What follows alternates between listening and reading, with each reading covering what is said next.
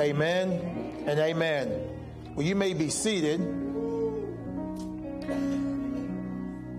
Pastor had me fired up over there. And by the way, I wasn't just saying that just to say that. This is how God works. I was driving home from Michigan yesterday, and I had to drop something off at their house. And I was like, you know what? I'm across the street. I might as well just walk in. You know, and if you know me, if you give me the code to your house, I'm going to just walk in and eat. I'm just letting you know. So I was like, well, his Jeep's in there. The van's in there. I'm just about to show up. So I just walked right up in there and was like, hey! But I was sharing with him. I was listening yesterday to a podcast. And the podcast was talking about prosperity, but it was also talking about financial integrity. And I'm listening to this podcast, and the Lord is just revealing some things to me. And I had walked up to his house, had no clue. And I said, Pastor, and I said, you know, there's a lot that's going on, but thank you for operating with financial integrity. And right there in his garage yesterday, this is no exaggeration, I said, I felt this in the Lord that someone's going to write you a $1 million check, and it's going to come. And he looked at me, he said, brother, if you only knew. So he gets up just now and says that someone wrote them, the church, a $1 million check. There's nothing greater to know when you're just not that crazy and you at least get something right. You at least get something right. And so he got up, and so the moment he said that, I was like, Pastor, just preach. And Pastor, so thank you for operating with financial integrity. Because how many churches... Hallelujah. How many people would receive that and do something under their own volition? They'll use the money for different reasons. But I'm so thankful that I go to a church that whenever the blessing comes, that this church, under your leadership, that started with them, we operate with financial integrity. And you're not out blowing the money buying her 30 purses, even though I know she probably wants to, by the way. But Pastor, this is also what I want to say, and I'm just going to go back to preaching. Thank you. Thank you for being a man of the Bible. Thank you for not being a man of culture, a man that looks at the color of someone's skin, a man that looks past anyone's bank account. Because just because someone has money does not guarantee them a seat on the front row. And that you look at the heart of a person, and that look at all of these people, especially me, that you looked at me and said, what has God called you to do? You need to go and do it. And I'm honored to be just a son in the faith, to be a member of this church. And so I just want to say thank you for being a man of the Bible, not a man of culture. And the word is always the final authority in this church. Amen. Amen. Come on, let's just give the Lord an applause for our pastor. By the way, I don't butt kiss, by the way. In case you're wondering, maybe some of you are like, wow, he's trying to butter him up. Listen, ask my wife. I mean what I say, and I say what I mean. And usually, if I don't have nothing good to say, I've learned through wisdom, don't give your opinion unless someone wants it. But I don't talk just to talk. And I say something, and I mean that. And that's 100% true. Thank you for living that life. Amen. Well, we've been traveling. Those of you who don't know me or haven't seen my face in a little bit, my name is Quintin Jones. My wife and I lead the young adult ministry. And so God has done some amazing things. And, you know, we've been traveling for the last 2 weeks or so, a little under 2 weeks. And, you know, we were shot out of here with myself, Evangelist Stacy, and Elijah and our families. And we went to Detroit. And I'm telling you, God did something. It's one of those things that you would have had to been there to believe it. And the power of God was present in that place, and it wrecked that church. And it was almost like when the woman with the issue of blood touched Jesus, something came out of Jesus. And there was more than just a deposit, but something came out of us. And it's one of those things, I'm telling you, it was so supernatural. Brother, if you can't fix that mic, I can grab a handheld. It's okay. Amen. Hallelujah. And so, you know, God did some amazing things there. And then we went to Invasion. And, I mean, we brought the fire of God. It's all right. They're fixing it. We're okay. We're all right. They're fixing it. They're fixing it. It's okay. Say, it's okay, sound people. It's okay. Much grace. Much grace. I actually used to be a sound guy. So, whenever something goes wrong, everyone turns their head like, I know it's ringing. You don't got to stare me down. Or when it's Mike Paul and something's going on with Pastor Jimmy, that's when you duck your head. Because he's coming up there. He's coming up there and he's going to tell you how it is. Hallelujah. But God is just so good, and it's amazing to be used of God. I just want to exhort you for a moment before I jump into, my message. What is going on right now? And I say this specifically about my life and what Pastor was talking about, where the Lord is taking our ministry. What is going on right now started for me on January 1 of 2022. It was actually right after the Outcry conference. I don't think we got home till like 2 or 3 o'clock in the morning. And finally went to sleep. And it wasn't just a few short hours later that the Lord woke me up after like 2 hours of sleep. And when he woke me up after like 2 hours of sleep, there was something on the inside of me that I had to sit down and I just began to write. And it was on that day of 2022, of January, the new year, that there was a conception that took place. It was, when a male and a female get together and they have children, that happens with conception, right? Doesn't happen any other way. And there was a conception that happened on January 1. And the Lord began to deal with my vision, not naturally, but I began to see out 6 months. I began to see out a year, and I began to write things down that I'm now walking out right now. And there was something that the Lord was speaking. And I said, okay, Lord, I don't know what this is, but there was a conception. On January 27th, the fire of God came over me like never before. And it wasn't because of just a location. It was because there was such a hunger and a thirst that I wanted absolutely everything that God had. And on January 27th of this year, I felt the fire of God like I have never felt before. It's so hard to explain with my natural words. I don't even have a way to bring an analogy. You just have to take my word for it. And those who were there knows exactly what I'm talking about. Because we were there, but I can hardly remember a thing. But I felt the fire. It was like, it wasn't a fire like I was burning up, but it was like the Lord was burning something away. And what started in January 1 as a conception, what the Lord told me is that I'm now going through labor pains. And right there on the ground, there was a fire of God that came over me. And I heard what the Lord said, that I am the all-consuming fire, and I want to consume you. And right there on the ground, those who were there know exactly what I'm talking about. There was something, it was the labor. I'm a guy, and I know it doesn't make sense, but there was a spiritual labor that was going on. And here we are right now. And I begin to ask the Lord, okay, Lord, you have used great men and women of God to do mighty exploits in your name. But see, here's the thing that the Lord had to deal with me about. I said, yeah, but Lord, I'm not like them. I'm not like Peter. I'm not like James. I'm not like John. I'm not even like Paul. And this is what the Lord said. It was never their power. It was never their ability. It was not their might. It wasn't even their anointing. It was I, the Lord, that was working with them.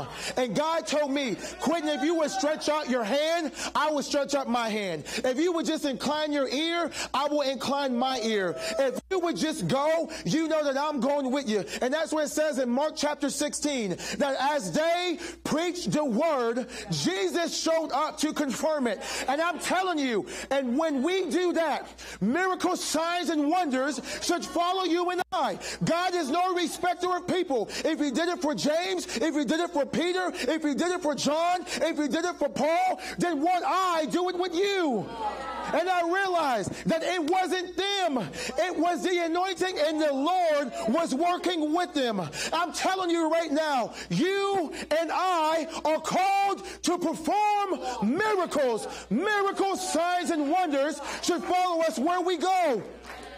This idea that we are unqualified, inadequate, get over yourself. Because it has nothing to do by you anyways.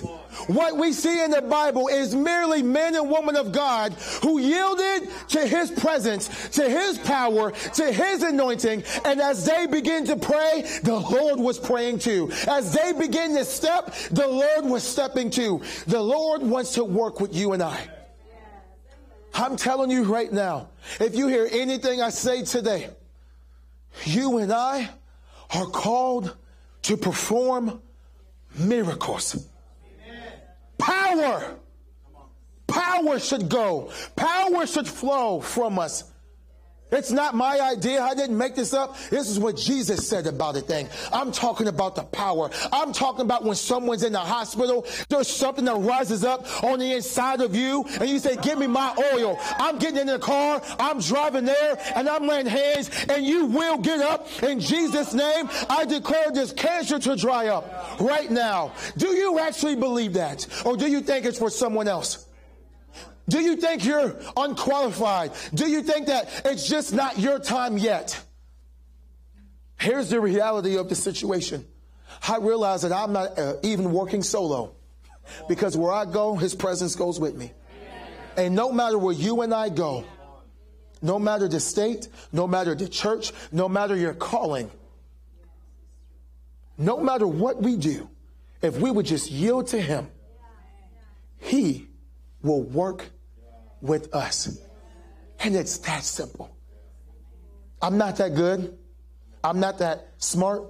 I slur my words. Sometimes I stutter. If it was about me, then it wouldn't happen.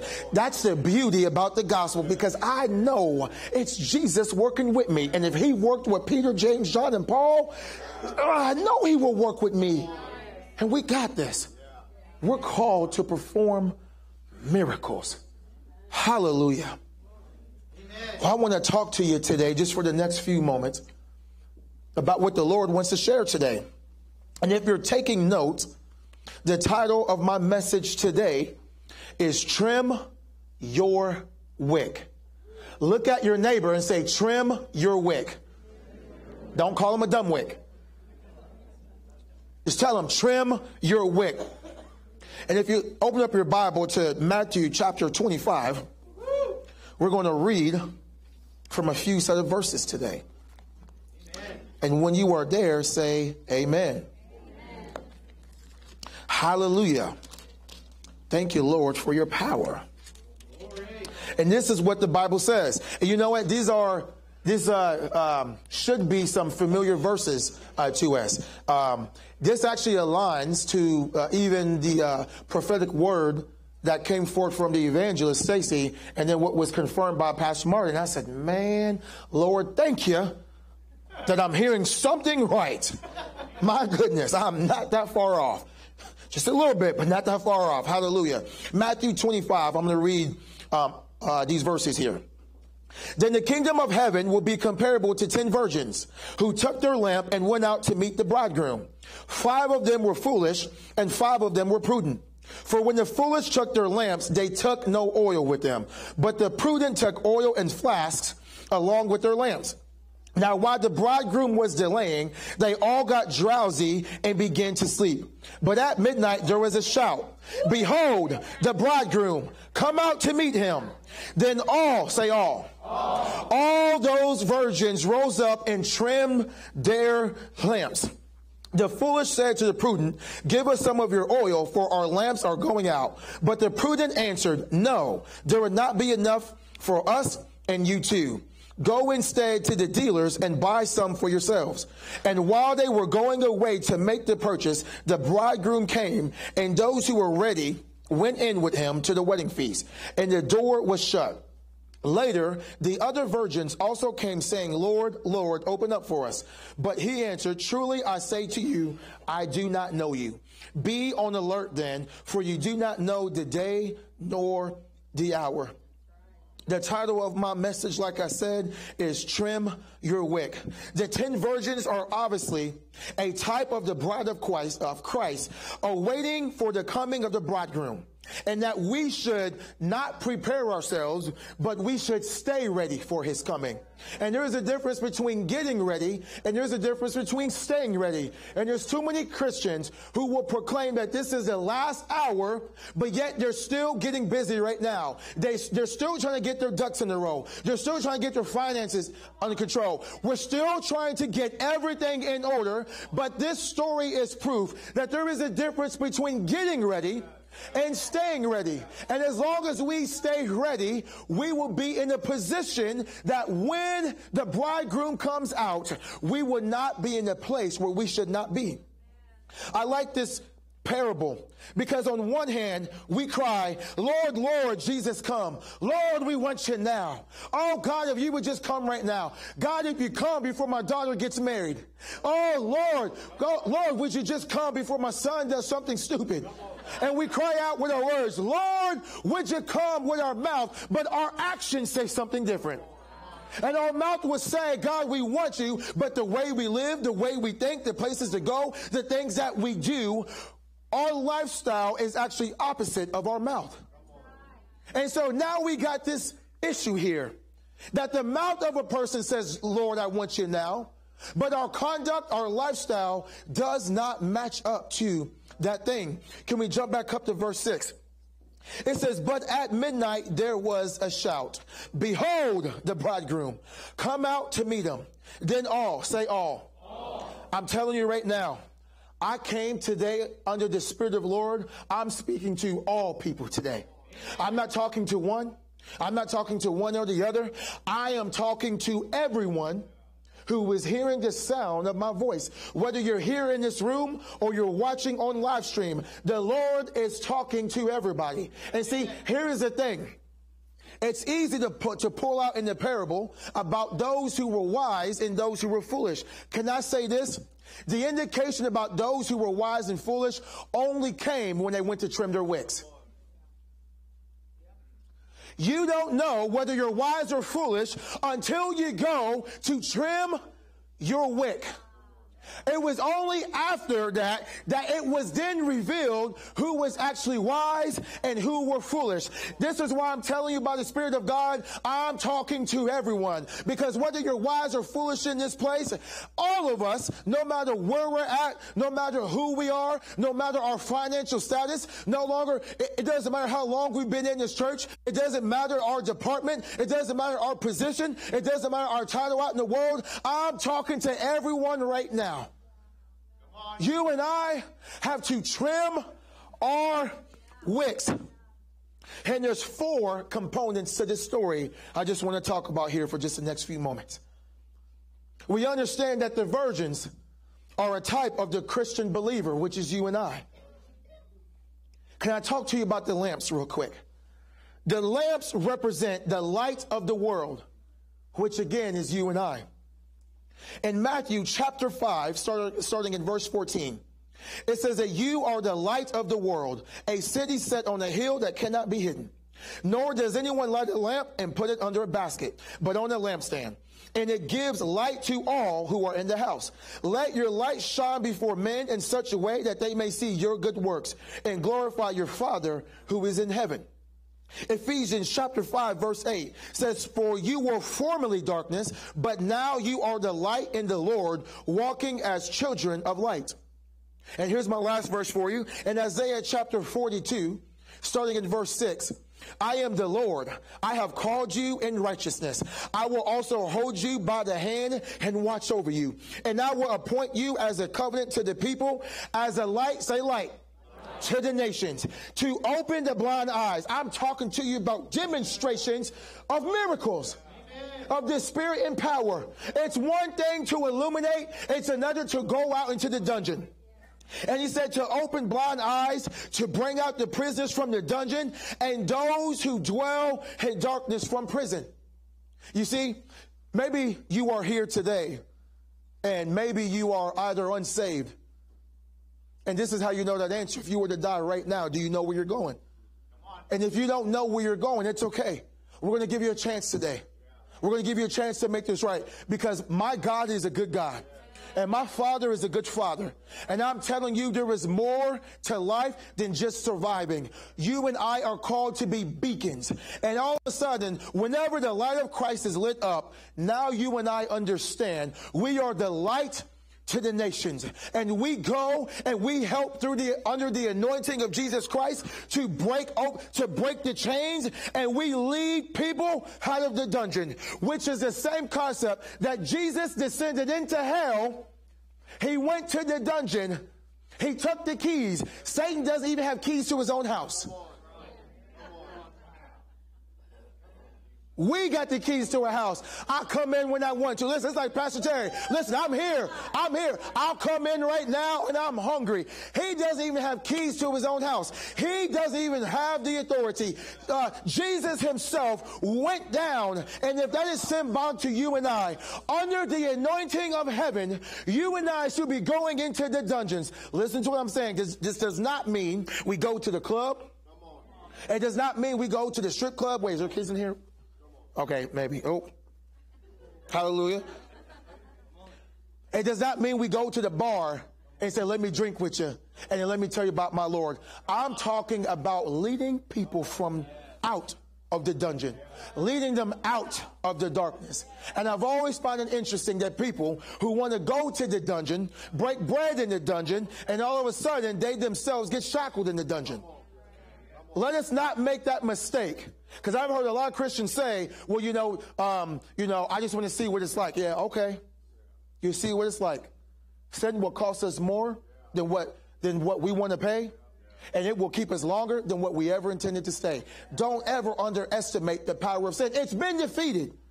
But may we not ever underestimate the power of sin and what was already defeated. And so the lamps represent the light of the world. Let's talk to you about the oil. The oil represents the Holy Spirit. And Luke chapter 4, starting in verse 18, the Spirit of the Lord is upon me because he has anointed me. Say anointed. To preach the gospel to the poor. He has sent me to proclaim release to the captives and recovery to the sight of blind. If you are not hearing what our pastor is saying, I'm talking about demonstrations of miracles, signs, and wonders. If this was Old Testament verses, you might have an argument. This is New Testament, honey. This is New Testament. This is what Jesus is saying. And you and I must understand that we were called to more. We were called to greater. You and I have the anointing on the inside of us to set the captives free and help people that are blind recover their sight. It's not my gospel. It's not my message. I'm just telling you what Jesus said about the thing. I'm talking to you about the oil. And he said to proclaim the favorable year of the Lord. Supernatural favor. Hallelujah. And 1 John chapter 2, starting in verse 27, it says, as for you, the anointing which you received from him already abides in you. And you have no need for anyone to teach you. But as his anointing teaches you about all things, and it is true and not a lie. I'm going to just pause right there for a moment. You see, here's the thing. I know churches that will preach against the anointing and preach against miracles because they say it's of the devil. Now, by the way, we are kingdom people, right? Amen. We believe the Bible about a thing. And I'm telling you, I know churches even in this community that will preach the good news, but with no power. While one of my sessions I did at Invasion was from Mark chapter 16. And most of us know this. It's called the Great Commission. And it says to go into all the world and preach the gospel to all creation. Now, this is Jesus who showed up behind a locked door with disciples who were afraid. And the Bible says that they were reclining at the table. So when he showed up, they were reclining because they didn't know what to do. And now Jesus, he shows up in the room and he says, this is the Great Commission. And I know almost every single church has a staple about the Great Commission. Now here's the interesting thing about that. Not even a verse later, 2 verses later, he says, go with power to cast out demons. Go that whether you eat or you touch a deadly thing, the poison will not harm you. He says that you will help those unbelievers to pray in new tongues. Watch, here's the last one. And you will pray for people and they will recover. Amen. Now, hold up, watch. Here's the question. It's the same Jesus, the same room, the same Great Commission. At the same moment, how do we go into all the world and preach the gospel, but we are willing to go with no power? How in the world do we take that page and take some scissors and we cut that portion out? Help me understand that. It doesn't make any sense. And then you got churches who will get up and say, well, you know, tongues is of the devil. But Jesus in red letter says that they will speak in new tongues. So wait, who's the liar, me or you? I'm sorry, who's the liar, you or Jesus? Because it's red letters. I'm talking about the Great Commission. There is a fire that is on the inside of me. And I'm telling you, there's so many people in this ministry that the fire of heaven has rained down. And I'm here to tell you that the fire of hell is no match to the fire of the Holy Ghost. The fire of the Holy Ghost burns brighter, it burns hotter, and it will burn longer than anything that hell has to offer. And if you just get around someone who is on fire, it is spiritually impossible not to get hit with the wave. We're going out from this church, and listen, we all preach the same thing. Fire! Fire! The anointing, oil, Jesus is here to do something. And we didn't even talk about what we were preaching on. Never had a conversation. How many times do you and I write the same message? I'm like, man, what in the world is going on? I'm telling you, church, if you would just listen to what the Lord is saying right now, if you and I would just catch the fire. This is a church that is on fire. And there's nothing worse to be in a church where there is men and women of God around you who is catching the all-consuming fire, is consuming us, but yet we show up to church empty. We show up to church dull. We leave the same way that we came in, and now we're lukewarm Christians. There is no way under heaven that should happen. Where we go, miracles, signs, and wonders should follow us. I'm talking about a boldness. I'm talking about a confidence. It has nothing to do about me. It has nothing to do about you. What it's about is a person that will yield themselves to the Spirit of the Lord. All it requires is obedience. That's it. I was in Michigan and I saw this person in the line, and then I was with someone and I said, and the Lord said, man, pray for him right now. And I was like, oh man, I'm in Midland with like 5 black people, all of us here. You know what I'm saying? Hey. I was like, hey. So, man, let me look real quick. And I'm sitting there. And I felt the nudge of the Spirit. I said, pray for her. And so I said, oh, okay. So I went up to her and I said, you know, she was kind of like elderly. I said, well, just older, right? Older. That's what I meant. She was a little bit older, seasoned, okay? She was seasoned. And so I'm sitting there and I'm like, hey, how you doing? I'm Quintin. What's your name? And she told me her name. And I said, the Lord wants me to pray for you. And I just have to do it. Is there anything that I can pray for you about? And so she began to tell me what she wanted to pray about. And I said, well, I'll tell you what, ma'am, give me your hand right now. She said, right here? I said, right here, right now, I'm going to pray for you. And right there in the Isle of Meyer, I prayed down fire right there in the aisle. And she said, honey, she said, oh, hey, say so. I wish I would have thought of that. Man, Lord. I missed that one. Oh, man. And so she said, honey, I'm running late, but she goes, I got goosebumps all over my body. And she just walked out like that. And I was like, man, that's the anointing. I'm talking about obedience. My brother called me, and he lives in Germany. He texted me that night, but I was already asleep. He said, man, I'm like dog sick. Not sick. I'm like sick, sick. And I woke up and I saw it was like 6 o'clock in the morning. Listen, this is what happens. This is what happens when you know there's a fire of God on the inside of you. I'm talking about obedience. And I said, well, I'm going to call him right now. And so I called him right now. He answered, and he's in bed. And I said, man, I saw your text, man. You all right? He was like, nope. And I said, well, I'll tell you what. I called you. Right now I'm studying, so don't talk. I'm going to pray for you right now, and I'm going to declare healing over your body right now. And he began to tell me that there was a handful, multiple people on the base who was sick with something, but they don't know what it is. And it's like bad. And right there on the phone in Midland, Michigan, our God is omnipresent. I'm telling you, the word never comes back void, and it always prospers in the place where you send it. I couldn't get in the plane to fly there, but I said, right now, I declare supernatural, God, that you're going to show up in bomb-hearted Germany, and Lord, the hand of the Lord is upon him. Lord, may he feel the heat of your oil running down to the bottom of his feet right now. I declare by the authority invested in me that you will get up, you will recover, and what the doctor said is a lie.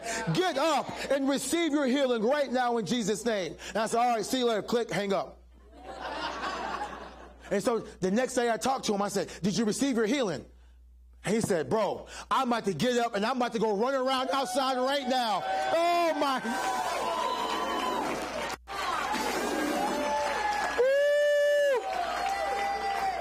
I said, get up and go do something. Don't wait until you feel good. Put your shoes on. Go run outside. I'm telling you, the Lord will confirm his word. It's not mine to confirm. I don't have to fly to Germany to confirm it. All I did was walk out in obedience. I'm telling you, if you and I would just be obedient to what the Lord says, where we go will be miracles, signs, and wonders. And if you can get there, get in the car and drive there. If you can't get there, pick up the phone and call them. No more text messages. No more. And if they don't answer, you leave a voicemail. And watch this, watch.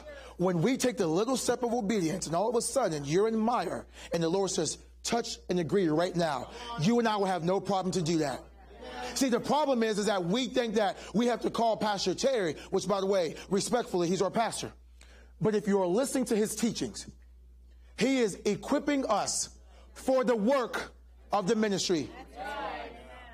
And I don't have to call Pastor Terry when my son is sick. I don't have to call my pastor when my children are throwing up. I don't have to call my pastor when my wife says she doesn't feel good. I grab my oil and I say, come here, girl. I'm going to declare the word right here and right now. It's not complicated. It's not complicated.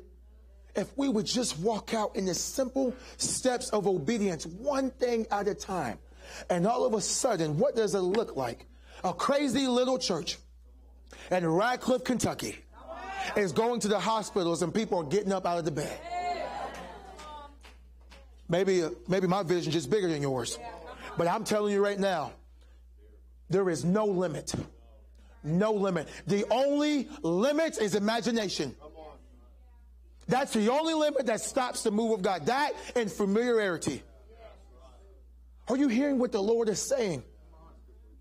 I'm telling you, you and I must trim our wicks.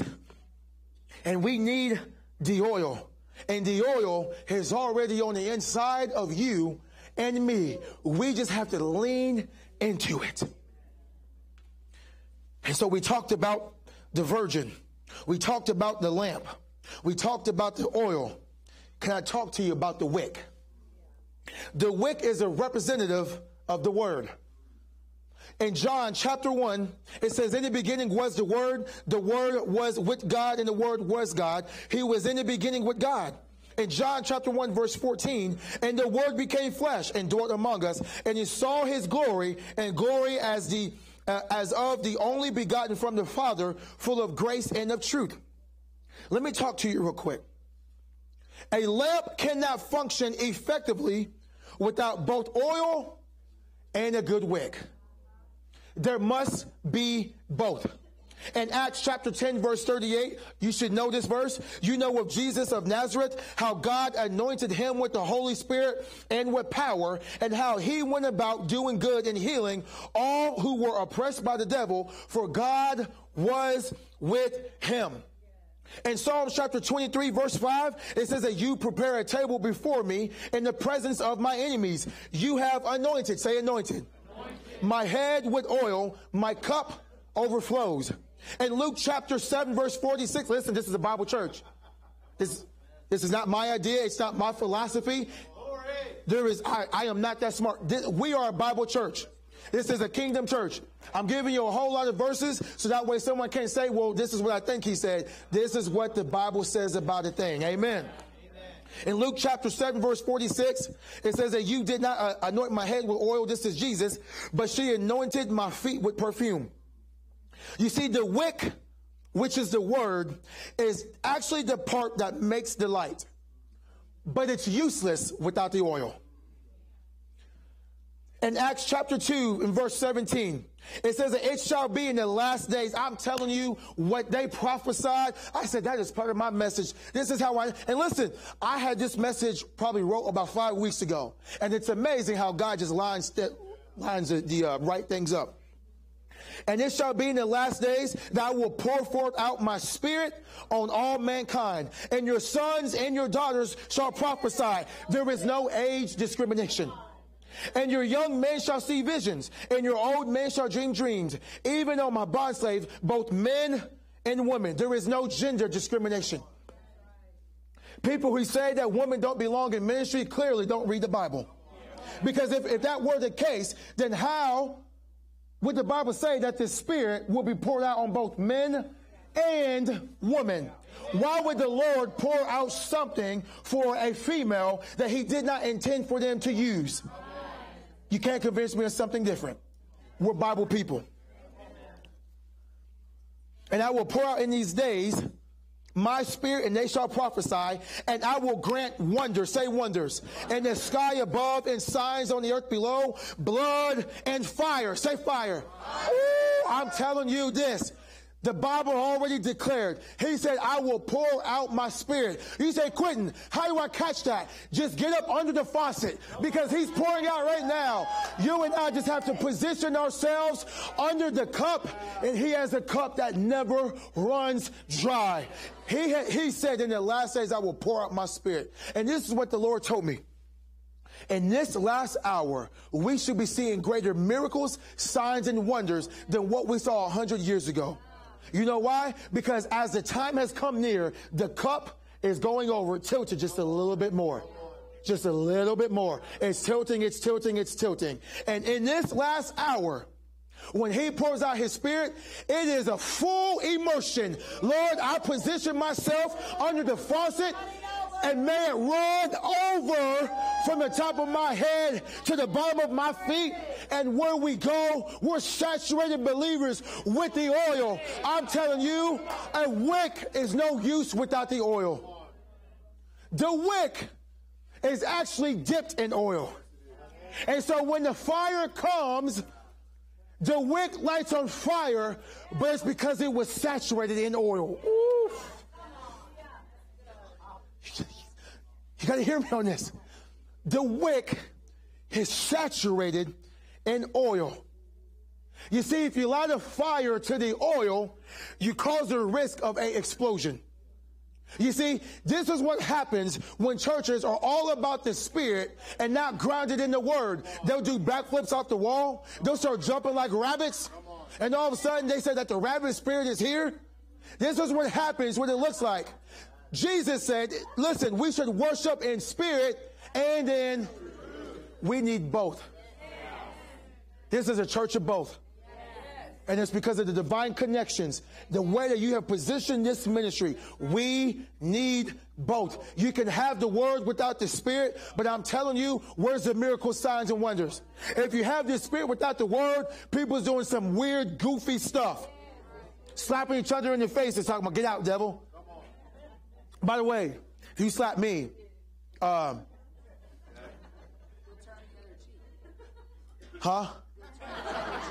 Huh? Okay. Listen, I told my pastor, I said, Pastor, yeah, Pastor Marty literally threatened me the whole time in Detroit. She was like, I'm going to punch you. And she goes, I just feel like I want to punch you. In my mind, I'm like, please don't do that. Please don't do that. So then they do this call for altar, and these kids come up, and you see her just swinging. And then me and Felix made eye contact, and I said, thank goodness that wasn't me. Because I said, man, she has been threatening me for 2 days. I'm going to punch you because the Spirit said, okay? And I was like, man, she punched someone else. And the kid gets up and he's like, that grandma person, man, she punches hard. This is true. This is true. This is so true. And so I told my pastor, I said, Pastor, there's something you should know about me. And I said, you know that verse that says, turn the other cheek? And he's like, yeah. And I'm like, that has not been revelation to me yet. That is just, logos. I read it. I understand. The bucket went down, but the bucket hasn't come back up yet, okay? So my strong recommendation that you don't do that.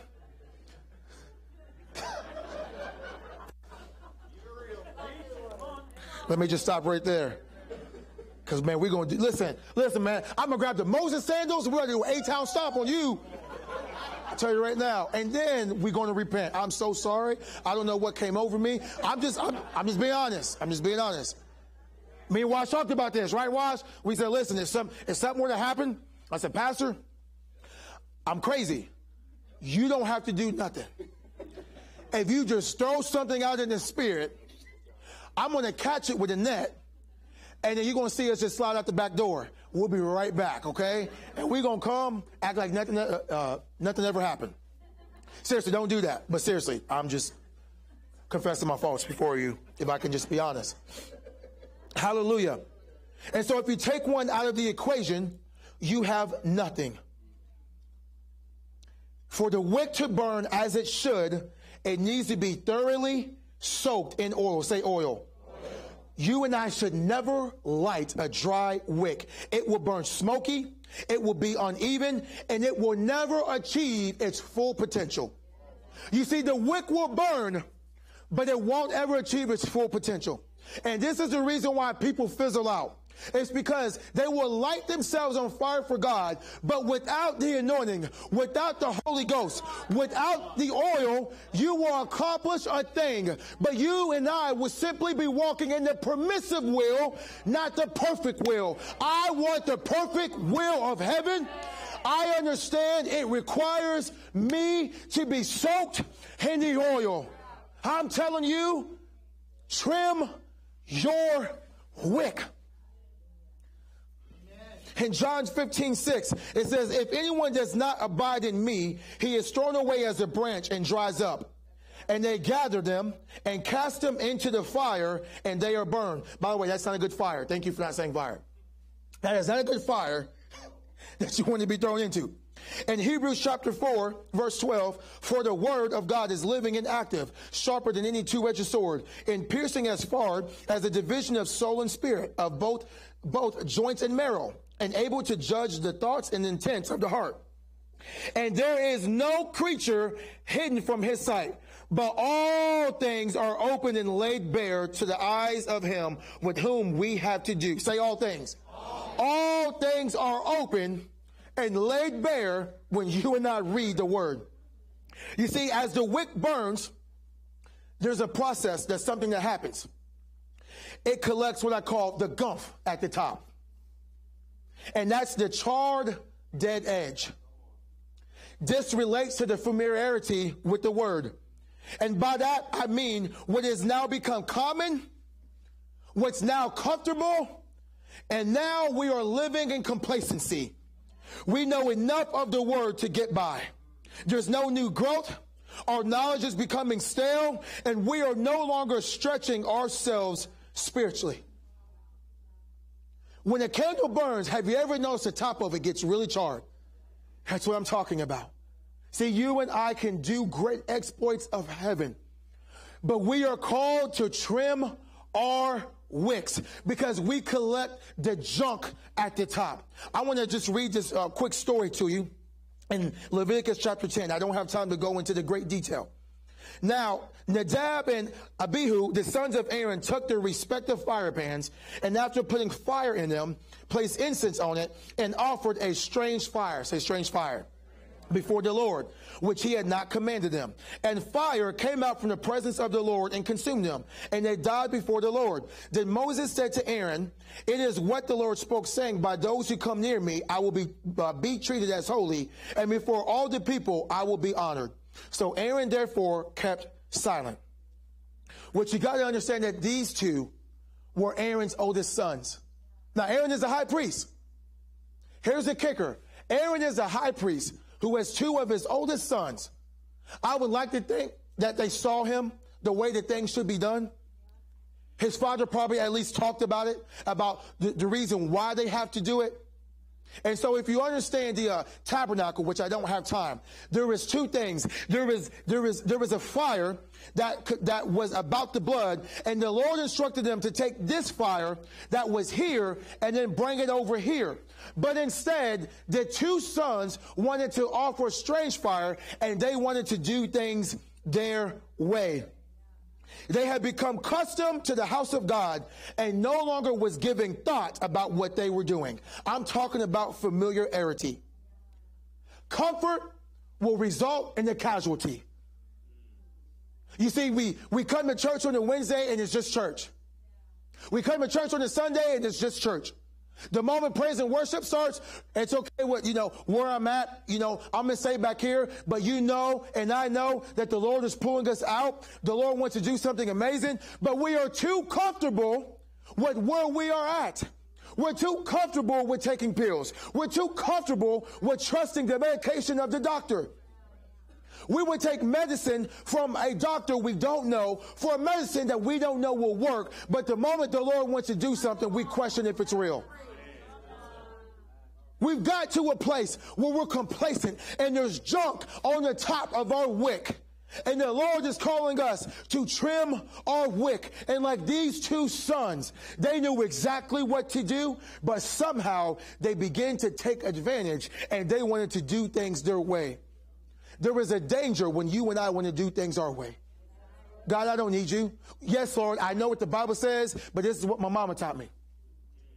I know what the Bible says about a thing, but this is how my parents, parented, so this is what I'm going to do. I'm talking about avoiding that which is common, that which is complacent, because you and I don't want to result in a casualty. And the Bible makes it clear that the fire that they lit, the fire of the Lord came out and consumed them. You see, a wick has to be trimmed to a sharp central point, so that way it burns the best. This shape creates the best flame as it burns around, and it gives the cleanest light. I'm talking to you about the word, like it says in Hebrews chapter 4, that the word of God is like a sword. You and I must allow the word to trim us every single day. When we wake up and our feet hit the ground, do we allow the word to trim our wick? Or do we got it? I got it all underneath control. And you see, here is the reality. The Lord wants us to burn up for him, but not burn out. See, when the wick is not trimmed, you are in danger of burning out. Especially those of you, especially that are called by God. You know that there's another calling. You know that the ministry is coming. You know that there's something that is coming. If there is anyone I'm talking to, I'm preaching to myself. Because you see, watch, we poured out over the last 2 weeks, and I have to make sure every single day, Lord, would you deal with me? May I never think I arrive. May I never think I got something smart to say. May I never think that I got the best word. But Lord, may I yield myself to you. Lord, help me to see my faults as a husband, so that I don't got it all together. Lord, may I quit blaming my wife like Adam did. Lord, may I be the husband that you desired me to be. May I be the father that you called me to be. May I put my hands to the plow. May I not come to church and just sit in the seat and just say hallelujah, amen. But may I have something on the inside of me that wants to do what God has called me to do. And God, I will not be common. I will not be complacent. But I want to do absolutely everything of what the Lord has called me to do. The Lord wants us to burn up, but not burn out. Our kingdom cannot afford any more Christians that burn out. Let me just read this last part to you.